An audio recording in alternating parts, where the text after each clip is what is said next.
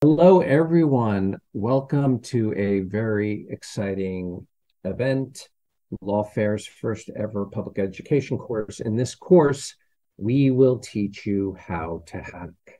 We will show you how to compromise modern computer systems and how to protect yourselves against cyber attacks. In the process, we will also learn a lot about other things such as basic cybersecurity, how the internet works, how encryption works, and why an operating system is like a legal system. Not only will we learn how to hack, we will learn about a lot of other things about the information society in which we live. So strap yourself in, get ready. Let's have fun learning how to hack. My name is Scott Shapiro, and I teach at Yale Law School. And every class, I will be joined by my partner, Sean O'Brien. Please say hi, Sean. Hi, everyone. Together with our friend, Lauren Weisinger, who we will meet in class 8, we designed a course to teach you how to hack. You don't need any background in computers. You don't have to be a techie. All you have to do is know how to use a browser, have access to the internet, and be ready to learn some very cool stuff.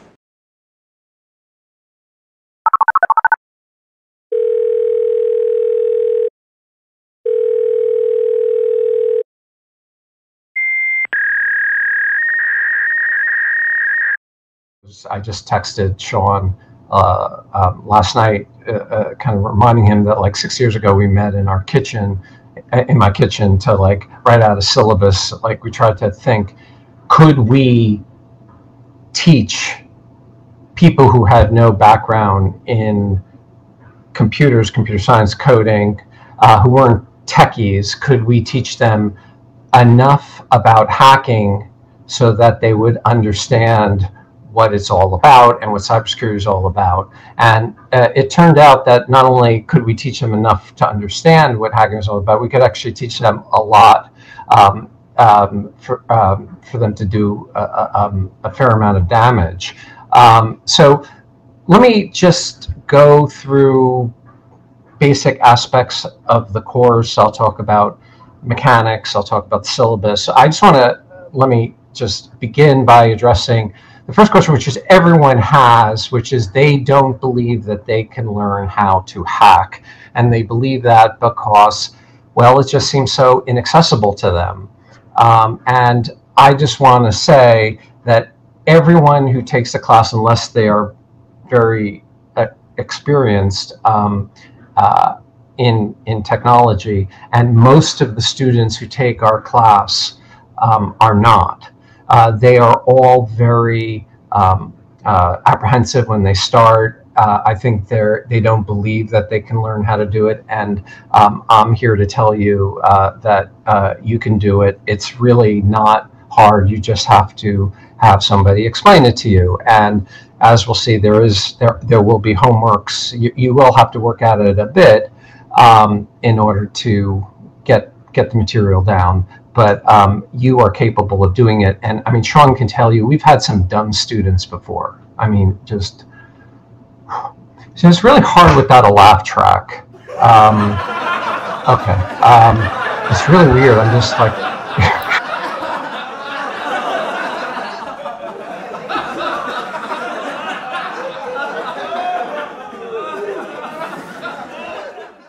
so yes, you can do it. Second thing. Isn't hacking illegal? Yes, hacking in general is illegal when it is done on the open internet, when you try to access, or you do access in an unauthorized fashion, some account. So don't do it. We will show you how to hack legally and safely. I mean safely not only from a legal perspective, but you also don't want to ruin your laptop, your desktop computer. And so one of the things that Sean will do is he will take us through the install process, installing VirtualBox, which is the virtualization software, and then download and then load the image of Kali, which will be the operating system that we'll be using for the course. But seriously, the idea of the course is to teach you about hacking by teaching you how to hack. And because that is what we're doing it not so that you go out and victimize other people. It would make us very sad if that's what you did. We want you to learn how it is done so that you can protect yourself, but also that you understand how the world in which we live and works. What you will find that by, the 7th, 8th class, I mean, you will understand like basically how the internet works, how operating systems work, how networks work. And so in addition to teaching you about hacking and how to hack and how to protect yourself, I just think it's a general course for understanding the world around you. And the thing, I teach at Yale, Sean teaches at Yale. We teach at a university. Our goal is not to teach you how to be a script kiddie. That is, our goal is not to teach you how to use hacking tools so that you can go out and have some fun. We want to teach you the underlying ideas behind it. It is after all a university we teach in, and we want you to come away with a deeper appreciation of how the internet works, how digital communications work, the importance of encryption and the like. Because this is also Lawfare, and people might be coming to this because they're interested in regulatory issues, they're interested in policy questions. I think that there may be better ways of learning it, but it is incredibly helpful as somebody who thought about these policy issues in cybersecurity before I learned how to hack, and after. When you know what's happening, I think you're able to understand what people are talking about, and and when you read the newspaper, I think you'll understand the stories that are coming out. The final thing is people wonder is whether this is, ethical. It's clearly legal to teach people, techniques of hacking. It's clearly legal. We're not inciting you. We're not encouraging you. In fact, we're trying to do the opposite. We really don't want you to engage in criminal activity. But people have wondered for a very long time whether it's ethical to even teach this material. And I think, obviously for Lawfare, but also Sean and I we care about the ethics of information security. And I'll tell you the basic line that is taken, and which I accept, which is that the bad people, they already know these techniques. They know these techniques either because they learned it from other people, or they just had access to this very high-tech tool called YouTube. And YouTube, you can learn an enormous amount about hacking from YouTube. It's kind of, I watch hundreds of hours of these videos. So people are able to learn it. We want to teach the people who want to protect themselves and want to understand the world around them. Okay, so the ethics are the bad people know about it, the good people don't, and we're here to help you get a better sense of what is going on. Now, our approach, I'm a philosopher, so I think theoretically, but it's very much part of the idea behind this class is to always connect the theoretical abstract stuff that we're doing with practical hands-on activities. That is why we have homework. Now, what do I mean by homework? We will post homework on the Lawfare website, GitHub repository. I don't think the homework, I mean, doesn't take more than a half an hour a week to do. We do not send it in to us. We're not going to be marking it. We will post answer sets at the end of the week so that you can check yourself. The reason why we have these homework and practical exercises for review is like when you play a musical instrument, you have to learn your scales because those are the basic tools that you'll be using to play your instrument. The same thing with the Linux command line. It's really not fun to constantly look up on Google the commands for the things you want to do. It's much more fun if you have it under your belt. Okay, so what we're trying to do is give you some degree of proficiency, some fluency in the Linux command line and other applications which we'll be introducing later. So what I would hope you do is I would hope that you would do the homework. It's really not burdensome. Check yourself, and I just think it'll make the course much more fun as we go on. So when we teach this course, Sean and I have, in addition to homework, we also have final project that the students have to do for their grade. The final project consists of 3 hacks, videos of 3 hacks. Now, students are incredibly skeptical that they will even be able to produce 1 hack, let alone 3 hacks. They will. They always have fun doing it. We're not going to have you do 3 hacks, but we will have you do 1 hack. Do your best one, and see how you'll see how much fun it is. You can send in the videos to us. We will watch them, and we will. Oh, excuse me, Fed. My phone's ringing. Hello? Who is this? Hey, this is Mom. Oh, Mom? Yeah, I can hear you. I'm in the middle of a class.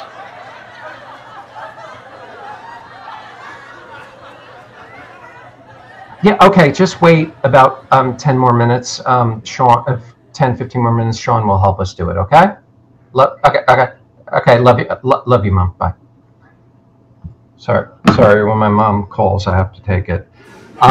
So you'll send it in and we'll watch the videos, and we will select the funnest, most creative hacks, and we will show them the last 2 classes, and we'll talk about them, and we'll have fun.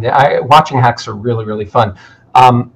The ones who will win the competition, somebody may do something really interesting technically, but what we really like is when people use their creativity, where they use hustle. Let me give you an example. In class 3, we will be doing password cracking. And to engage in password cracking, we'll often do dictionary attacks where the cracking application will look to a dictionary of words. Lists, they can be thousands, 10,000 words long. The longer they are, generally the better they are. A student, for one of their final projects, assembled a dictionary that was 9 million words long. They went on different data breach sites. They picked it up from a lot of different areas, and what they did was really super and really interesting. And so do that, send it in to us, and the winner will be feted and get a job at Google Zero. Okay, those are the mechanics. Let me just briefly go over the syllabus. Okay. By the way, I always want to say, really, no joke about the no criming, because it really is true that you will feel like using these tools when you get mad at people. Do not do it. I sometimes feel this way. I don't do it. Don't do it. You do not want to. You do not want to get a call from the FBI. Okay, so I am going to share my screen. Let me toggle out of this. Okay, so week one. This is not even true. I don't even think we're not even doing half of this stuff. Ignore it. Basically, Sean's going to walk us through the install of VirtualBox and Kali for my mom, and then he will introduce some basic ideas about the file system tree and some basic commands on the command line. Okay. Okay, week two, get to know your operating system. I know everyone thinks operating systems are really boring. They're not. They're beautiful. And operating systems are like the legal system for your computer. Hackers are the outlaws. There are permission structures. There's a normative structure to your account. And we need to learn how the permissions are set, because these will be exploited and used during our hacks. The week two next week can be a bit tricky, because this is the class where we throw tons of stuff at you. It's not so bad, but lots of stuff will be thrown at you. You'll have homework where you go over it, and you will get up to speed in Linux. Okay, week three. Week three, identity and access control. We'll be talking about credentials. We'll be talking about principle of least privilege and fun stuff like that. This is the class we'll be doing our first hackery type things. We'll be using an open source tool called John the Ripper to crack passwords. This will be our first time doing it. Week four, we'll be talking about the different kinds of operating systems and why hacking is operating system specific. This class tends to be the class that we make up for all the stuff that we said we were going to do in classes 1 through 3 and that we didn't do. Okay, and then one other thing that we try to do is we always try to end the class with some hack. So this one will be a person in the middle attack. Okay, weeks 5 through 8, we will have 3 classes on networks, because obviously networks are very important things. We'll be talking about what networks are. We'll be talking about the client-server model. And then we will talk about the internet and explain how it is a network of networks. We will have you download Wireshark, which is a free open source tool for packet capturing. Really fun. We'll teach you how to snoop on your roommate, on your kids. Good stuff. If it's in your home network, you know, I shouldn't say it's legal. If you have consent from people on your network, then you can hack them. But to see the traffic in your network is not even something that you need consent to engage in. So we will talk about all these things when we come to them. Week 6, the second class on network, will be diving deeper into how the internet works. We'll be talking about things like ports, sockets, sessions, VPNs, and the hack we will do is a DDoS.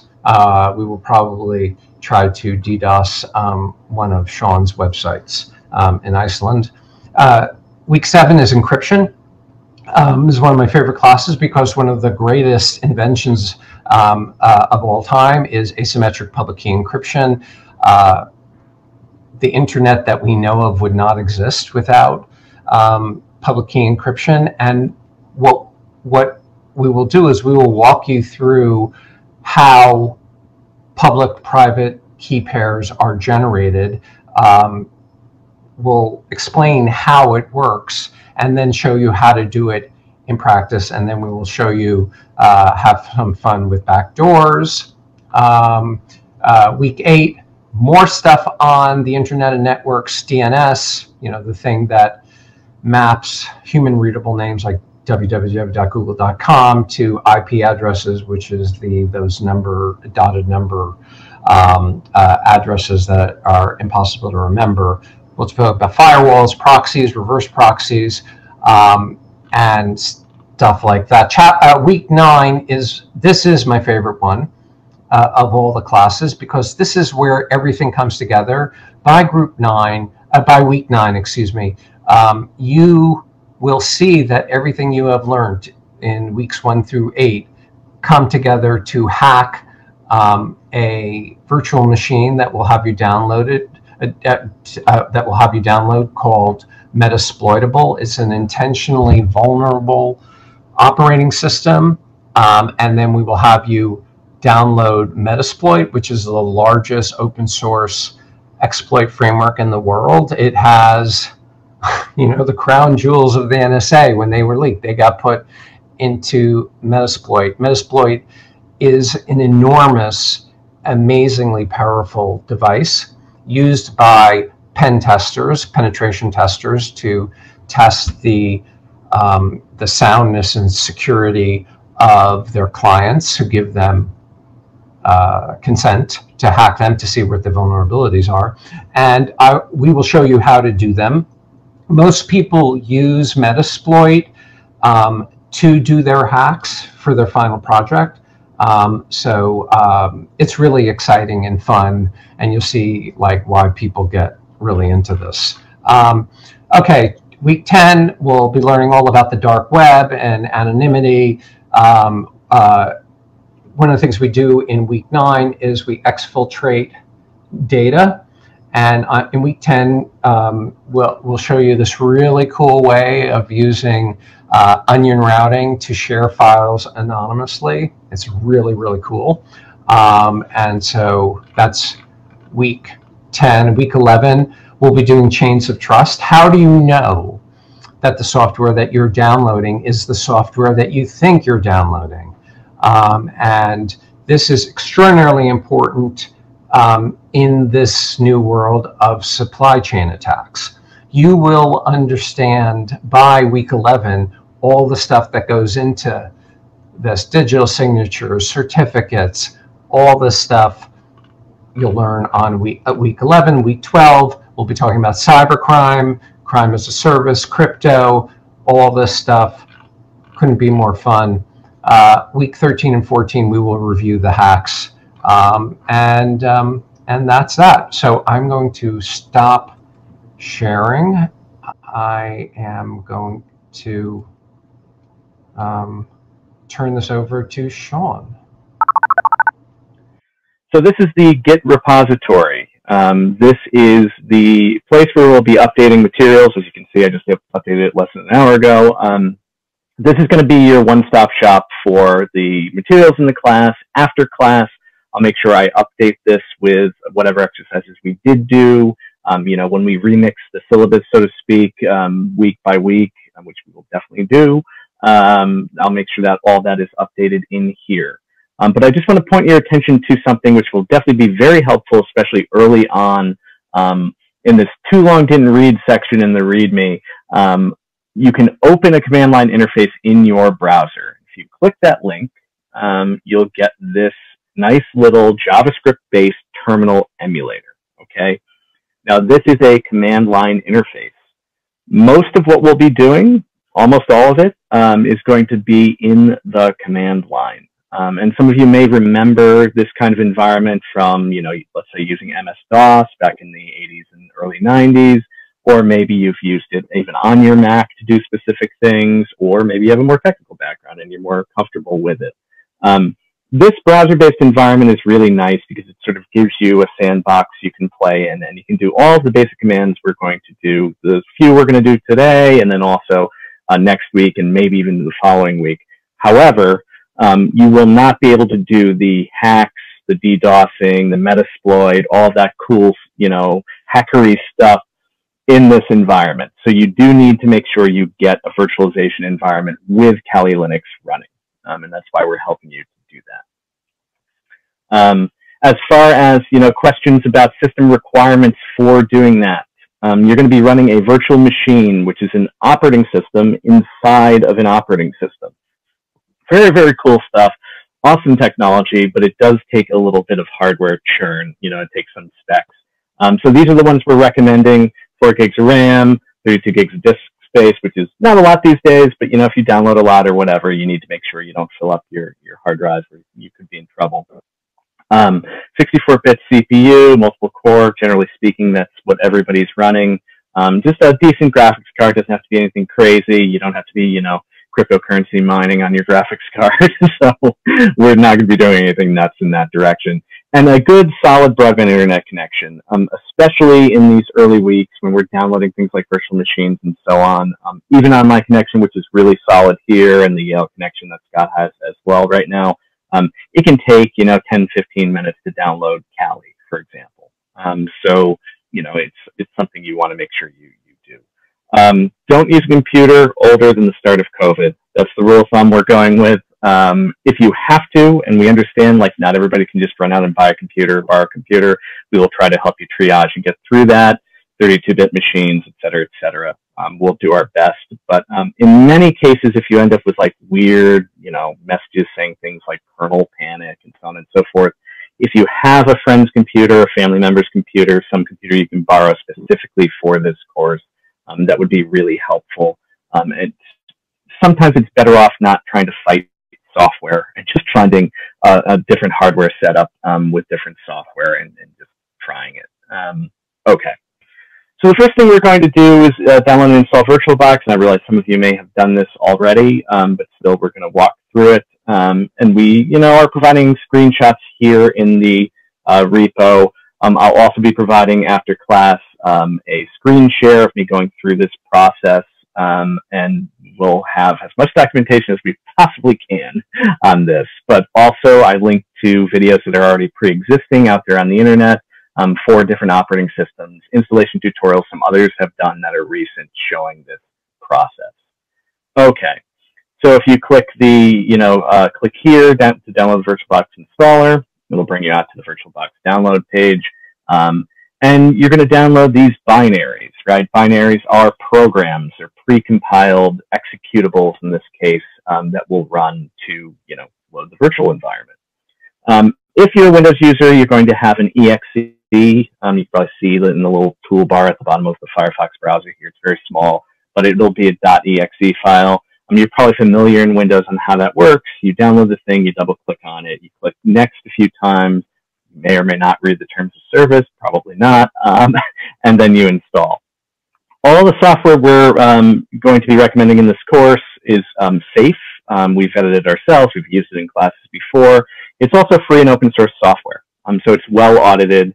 It's very solid from a security perspective. It's very solid from a privacy perspective. As I said, I run something called Privacy Lab at Yale. I would never recommend something that has advertisements or, some sort of inherent spying or anything like that.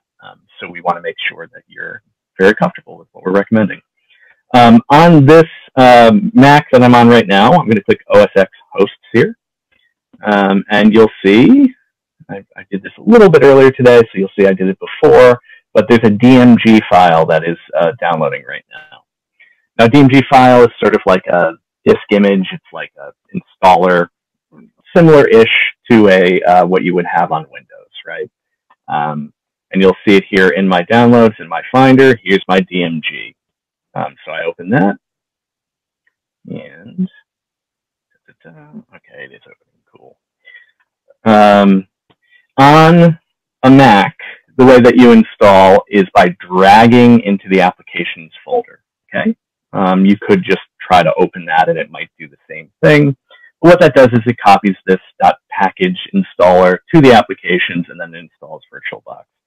Again, just for time, we're not going to sit through all that. I've already done it, so I'm just going to launch VirtualBox. But your mileage may vary. It might take you a little longer to get it going. Okay, so I'm going to launch it, make sure that it opens. You'll see the penguin here with the toolbox. If you get to this point, great. You're all set. It's, you have VirtualBox running. So that first part is done, okay? Now, on some systems, You know, as we go along, if you notice weird things with the mouse or some issues using Kali and so on, you may also need this thing called the VirtualBox extension pack. So you may have to install that as well. I'm not going to go through that right now, but if you do need that, you know, we'll try to help with it. Hypothetically, you shouldn't. The installer here should have everything you need. And for those Linux users, you know, welcome. I'm glad we have some technical folks as well. VirtualBox is usually provided in Linux distributions through software repositories. We're going to talk about all that, like software supply chain. That's one of the classes. I think it's class 8 or 9. It's one of my favorite subjects, as Scott said, so we will get into it. But if you're a Linux user, I'm not saying, hey, we won't walk you through it, but you're probably best to grab whatever your operating system ships already. So if you use Ubuntu, you know, the Ubuntu store, if you use Debian, Linux Mint, that kind of thing, look up VirtualBox, see if you can get it directly from your OS, and then you don't have to download this stuff manually. Okay, very, very cool. So I've got VirtualBox going now, and I need to grab my operating system that I'm going to run in VirtualBox. And again, you know, we have links out to that, Kali Linux. Kali Linux is a pen testing hacking operating system. As Scott said, we're going to be grabbing the pre-built virtual machine, and in this case, the 64-bit virtual machine for that. So you can click the link in the GitHub repository, or you can just go out to the kali.org site. Make sure you go out to pre-built VMs here, and that'll bring you down to the area with the virtual machine. Now, as I mentioned in the Git repository, and I saw somebody in chat mention VMware, VMware is the most well-known enterprise virtualization software. We're using VirtualBox for a number of reasons, but mostly because it's free of cost for everyone. But if you can use VMware and you want to use it, you totally can. Again, I have to keep saying your mileage may vary. We're not going to be able to support VMware users as well, but maybe you have a system administrator at your school or wherever you're at who can help you with that, or maybe you can do it yourself, which would be very cool. Okay, so to download Kali, you're going to click the little download arrow here. You could, of course, use BitTorrent if you know how to use BitTorrent. It will be a little faster, generally speaking, and a little less grueling on your local network, probably. But if not, just download the little download icon here. I'm not going to do that. I already downloaded it before. It would take way too much time to do in class right now, 10, 15 minutes-ish, on a good connection. But you're going to get this 7-zip file, this .7z. Now, that's like a .zip, which you may be familiar with, but it's a slightly different format. On the Mac here, you can open that without any issues on the latest versions of Mac OS. On Windows, you may need to download a 7-zip extractor or a program like pzip, P-E-A, like the vegetable zip, or isarc, I-Z-A-R-C. Those programs, you may need to open this. If you do, that's how you do it. You can also just use a search engine and say, hey, how do I extract a 7-zip file? And try to get a program that'll do it for you. Okay, so you double click on this, it extracts. Again, that takes a few minutes. You end up with a folder like this, and you go into that folder. Now you have two files here. The first one is this orange cube. That's the virtual disk image, the .vdi file. That's kind of like the hard drive for the virtual machine. And then the other file, this blue cube, is the VBox file, and that's the VirtualBox settings. So what's very cool is they've bundled it with default settings, so we don't have to walk everybody through every option. That simplifies things somewhat. Previously in classes at Yale, we've had to go through every single setting, but thankfully they're bundling things this way now, so it's a little easier. So I double click on that, open that, and it just loads in VirtualBox. If you get to this step, you're almost there. So we're getting very close, and this is very exciting. You'll see it says Kali Linux 2022, whatever. That's the build version of when it came out. You're going to click Settings here, this gear, and then you're going to see a bunch of defaults in here. Don't touch this stuff, generally speaking. We may touch some of it down the line, and depending on the hacks you do, you may play with certain things. So like if you're going to do microphone hacks, you might play with the audio tab here, right? But generally speaking, we're not going to do that at this point. What we do need to look at is this network. So this icon with the two little computer monitors, it sort of looks like the network icon you may be used to. We need to make sure your network adapter is enabled, right? So this virtual machine needs to use the network card, the Wi-Fi card, the Ethernet card potentially, of the machine that you're on. It needs to basically, act as if it's your host operating system, even though it's a guest operating system inside your OS. And for that reason, you need to make sure it says attached to bridged adapter. In many cases, this will be NAT, network address translation. When we get to networking, we'll talk about the differences between these things. NAT will probably work for you, and if bridged adapter gives you some errors, you can kind of fall back to NAT. But from a security standpoint, it's not very good for your Kali install. Okay, we'll get into that. But for right now, try to do bridged adapter, see if that'll work, and you'll see in my case, it opens up the Wi-Fi card that the Mac has. Okay, so that one setting we change, attached to bridged adapter, we click OK, and then we click the green arrow that says Start. Now, while this is loading, it's worth saying you're going to get a bunch of dialogues popping up at you. You might get like security preference dialogues on both Windows and a Mac saying, hey, allow VirtualBox to access the microphone, the speaker, to do X, Y, Z. Again, we vetted all this stuff. Make sure you put in your administrative password and give your operating system the permissions it's going to need. Permissions is another thing we'll go into, and that's something Scott definitely loves talking about.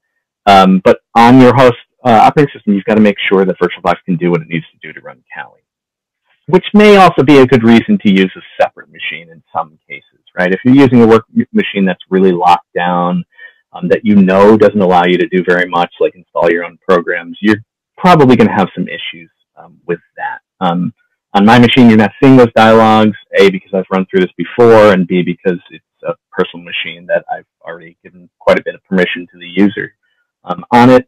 But, you might have a sysadmin who doesn't like people doing stuff and really, really locks down machines. And that's a topic we'll definitely talk about too, conceptually. Like, how much locking down is too much? It's a tough one. It depends on the environment. Another thing you may notice is it may prompt you to restart. So you may have to, in between these steps, when you go to start, it'll get an error or something, and your OS may say, hey, you got to restart. If that happens, don't panic, restart your machine. Please don't do that now. Stay in the stream. You can do it later. But you may have to do that. And the reason that may have to happen is because your kernel, which is the piece of software that talks to the hardware on your device, may need to run a specific virtualization driver to get this whole thing to work.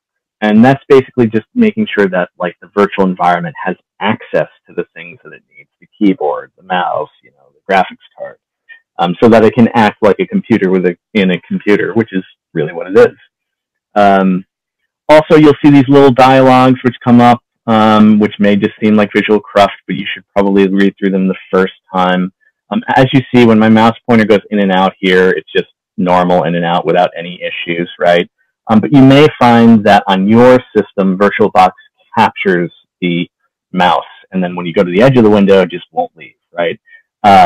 That means that you'll have to hit a specific key, and VirtualBox will tell you what key. It's usually left command on a Mac, and I believe it's right control on a Windows machine. So like I might have to like hit left command if I can't get out. You can always, of course, close VirtualBox if you kind of panic and can't figure it out. And yeah, it's very useful to like hit escape, use the menu up here to shut down the machine. Okay, I'm in. Beautiful login screen. Very cool hackery environment with a dragon for those House of the Dragon fans out there. The default password is not very secure. It's Kali and then Kali. So username Kali, password Kali, hit login. And we're getting there. Wonderful. So fun to do demos live for, triple digit fans and not have issues. Hopefully we can keep that streak going, which is now just a one-class streak, of course. But we'll get there. We'll get there. All right. Now I want to try to zoom in. That's what I'm trying to do here. Let's see. Yeah, I can probably zoom in so that you can see what I just opened. Up here, there's the little black box that looks a lot like that JS Linux environment, right? This environment, but it's inside of Kali. It's the terminal inside of this operating system. This command line interface now will run commands inside of Kali. So we're going to walk through a few of those. We've got, approximately 15 minutes, get a little comfortable with the environment, and I will have to be a little fast. So if you don't catch all of it, that's totally cool. We'll make sure that the commands are in a list, in a file in the Git repo. You can try it at your own pace. We also like, kind of the basic get comfortable commands that if you find a tutorial on Linux or this thing called Unix that it's kind of based on, you will also find them online pretty easily. Okay, first thing, what is this? Where am I? Well, I'm user Kali on machine Kali. Okay, and in other terminals, you won't have this fancy K icon. It would probably be an F. Okay, let's figure out where I am. I'm going to type PWD, which stands for Print Working Directory. I'm going to hit enter. I'm in /home/Kali. That is my home folder. Generally speaking, when you log into a properly configured machine, the user is going to be dropped into a home folder specifically for them. That's so you can have multiple users on the system and they can have their own little sandbox, kind of like the concept of like a My Documents folder, desktop, whatever, on your machine. So I'm in /home/Kali. This is the place where the Kali user can do what they need to, and the permissions for this directory are designed to allow Kali to do that. In other parts of the operating system, you have to have privilege escalation. You have to get privileges, let's say, as the root user, which we will definitely talk about. That's may mean that like some things don't work. And one of the reasons we go through permissions, one of the reasons we go through, the directories, structure, and so on, is to make sure that you feel comfortable in this environment. A lot of the hacking that you're going to do is going to have to do with things like privilege escalation, like navigating other systems that you sort of like break into and so on. And to do that, you need to be comfortable moving around your own system first, right? Okay. Print Working Directory tells you where you are. Now I'm going to type ls, which stands for list. And you'll see I've got a bunch of directories in here, including a directory cats, which I made the other day. But on your system, you're just going to have desktop documents, music, downloads, pictures, etc. Okay. This is a basic view. It's when you have a lot of folders and files, it can get kind of cluttered, which is why you should probably do something, which, believe it or not, this terminal recommends to you, ls space -l. That -l, you'll see it's colored differently in this terminal, which is very helpful. It's something called a switch. It's a way to complement or send, options to the command ls in this case to augment it, to make it do something slightly different. So I do ls space -l, I hit enter, and I get a list view. This now shows a bunch of stuff about permissions, which we'll get into. It shows who the owner and the group, another concept we'll get into, of these folders is. It shows how many bytes these files are, and it shows when those files were created, which was just yesterday. So very, very cool stuff. Gives you a view which may be a little confusing, but you'll get used to it, and in fact, you'll be a wizard at it by the time we're done. Now, my terminal's filling up. This gets a little rough. You don't want to have a terminal that's really cluttered. If this starts happening to you, one thing you can do is you can type clear. Okay, and these commands should all work inside of that JS Linux browser command line too. Like you should be able to clear it and so on. So don't feel like if you get to the bottom of it, you're going to be lost or something. It's a good command to know. Okay, cool. So now I've seen folders, inside of my home folder. I've seen these directories. How do I navigate in and out of these things, right? Well, I use a command called cd. That's for change directory. And let's say in this case, I want to go into the directory called cats. Okay. So now I'm in my home folder /cats. I'm going to type pwd to make sure. /home/Kali/cats. That's where I'm at. And you'll see there's a shortcut for my home directory here. It's a tilde, the little squiggly line, and a /. That's really useful because it's a shortcut for whatever the user's home directory is. if you write a generic piece of software, you're not going to know that it's Callie or Scott or Sean or whatever nicknames we may have, on our system. You're not going to know all that stuff. But you want to make sure you can, run scripts, run software, do things that target a user's home directory. So that shortcut is really invaluable in that case. If I were to CD, for example, back to just tilde, and then I did a PWD, you'd see it's /home/Callie. And if I CD /home/Callie, I do PWD, same thing, right? Let's clear that again. Very basic stuff. Okay, we're going to go into cats again. CD cats. And something that's very useful for you to know, like if you hit CD space and you start typing the letter C in this case, maybe it's capital D, E for desktop in your case, or some other folder name, and you hit the tab on your keyboard, most terminal environments, most command line environments will auto-fill in the name for you. Not such a big deal when you've got a 4-letter directory, right? But when you have, these long file names, which can be generated especially for things like logs and so on, you're going to want to be able to use that. And it will try to autofill as far as it can. Let's do another trick first. I'll show you that. CD space ... will bring me up 1 level. And again, the DOS users, I think, are pretty familiar with this. The syntax is very similar, but just a little different. I always say DOS and Microsoft slowly reinvented Unix, but that's another conversation. But anyway, so I went up 1 level, doing CD space ... and I do an ls. I'm back in the home directory. Let's say I wanted to CD into desktop, right? I type the capital letter D and I hit tab. Now it'll actually say, okay, there's 3 directories here that start with that. And if it were a file name I was working on or something, same thing. So now I've got to do DE. And now when I hit tab, I get desktop. Very cool. I do an ls. I've got nothing in my desktop, but we can change that in a few moments. Before we do, I wanted, again, make sure we talk about some of the stuff that we promised you we would in the file system. I'm going to bring you all the way up to the top level. So CD space /. That's the top, tippy top level of your operating system. Okay, and that's going to be true across the board, whatever OS you're on, whatever machines you dial into that use this Unix command line environment. I do ls here, and you'll see a bunch of folders, which with much less friendly names, generally speaking. You'll see the home directory here, right? You'll see bin, which is where binaries, basic programs are.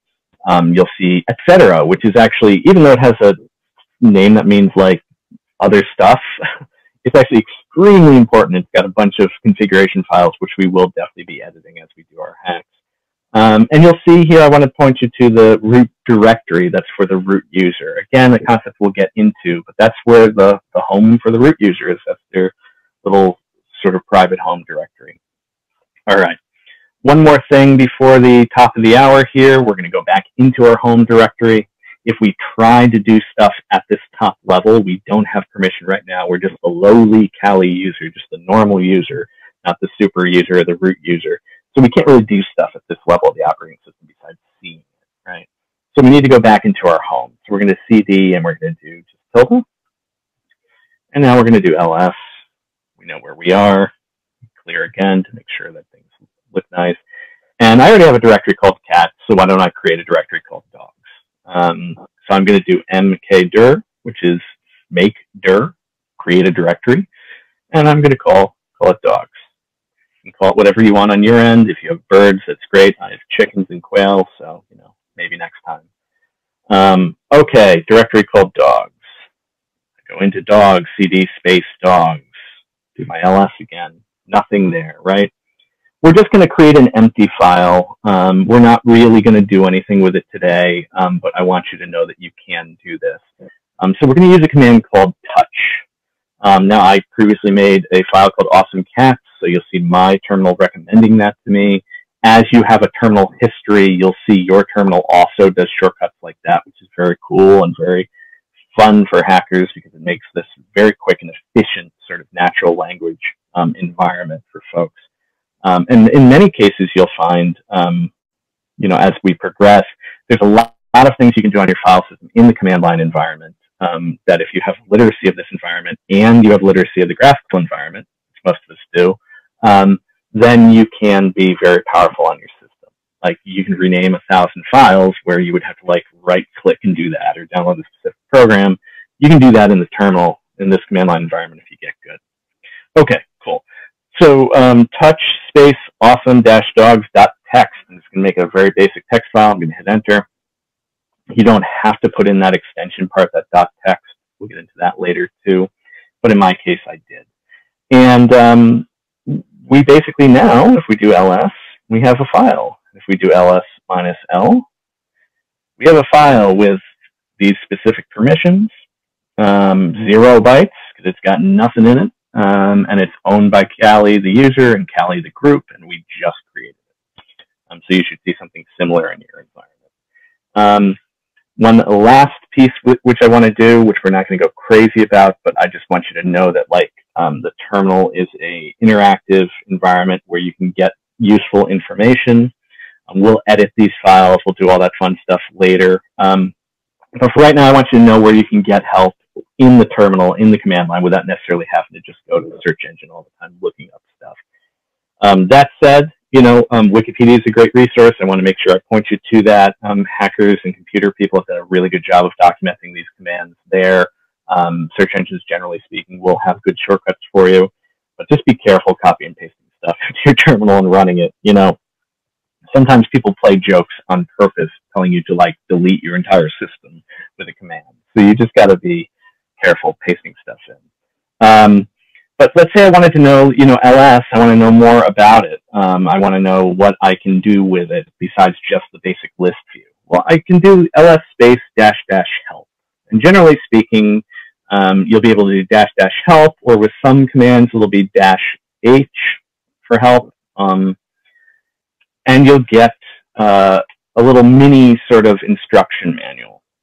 And this is why the graphical environment helps. You either hit page up on your keyboard if you have it, or shift page up, or as I'm doing, use your mouse.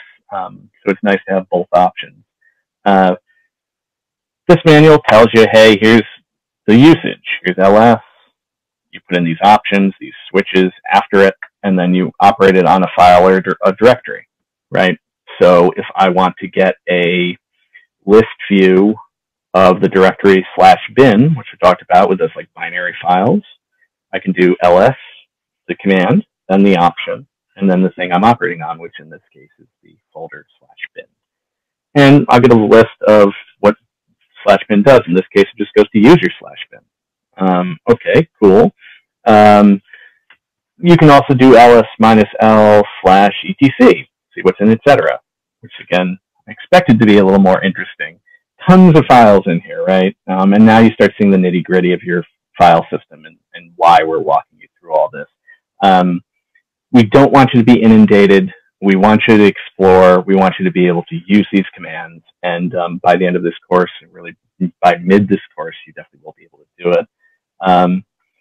And I think that's pretty much it. There's some other stuff I can show you. There's a command called man for manual, where I can do man ls, and it will give me like a little more, I don't want to call it graphical, but a little nicer, I guess, view. I hit the down arrow here, and then it says press H for help or Q to quit. So if you think you're stuck in this view, you hit Q. For more complex commands, like some of the networking stuff and so on, you might want to read the full manual. If you've heard hackers say RTFN, read the effing manual. That's what they mean, read the manual. Okay, cool. And I guess that's pretty much it. I'll check the chat now and stop sharing. And back to you, Scott. Sean, that was really super helpful. I want to, like, Sean just showed you, like, some very basic stuff, but, you know, if you think about, you know, he broke into somebody's account, could be he went CD into that person's account. You know, I mean, there's a way in which, like, what you saw Sean do and what you will be doing for very basic homework, either in the browser bar or in the in Callie, will be the basic things that get used in hacking, as Sean said, you know, so much of it is learning how to navigate your file system so that you can navigate somebody else's file system. Speaking of that, a couple of years ago, I made 3 videos, 3, not 2. I said on those little videos for each class that there were 2 videos, each were 3 minutes apiece. I don't know why I thought that, because actually there are 3 videos, each 15 minutes apiece. What I would like you to do is watch those videos for homework, and so that's about 40 minutes. But it goes through a lot of the stuff that Sean went through, gives a kind of deeper understanding of what the file system is, how it works, how to navigate it. And so please watch those 3 videos, which we'll put up in the repo, and also a couple of homework exercises. And then we'll be ready for our next class.